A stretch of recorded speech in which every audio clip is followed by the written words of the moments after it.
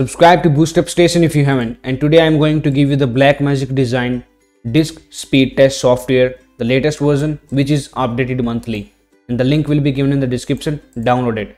Now right click on it after downloading and click on extract all.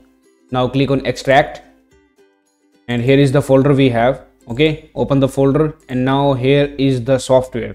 Right click and click on open, and here it runs.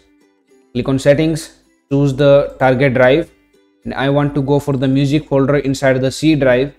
Select the folder, and you can also choose the file size and click on start.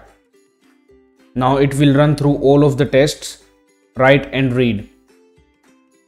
And now you can click on speed test start again to stop the test. Okay, so please subscribe to BoostUpStation, and that's it for now.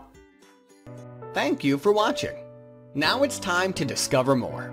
Simply click on the screen to subscribe to our channel and watch another video to discover more.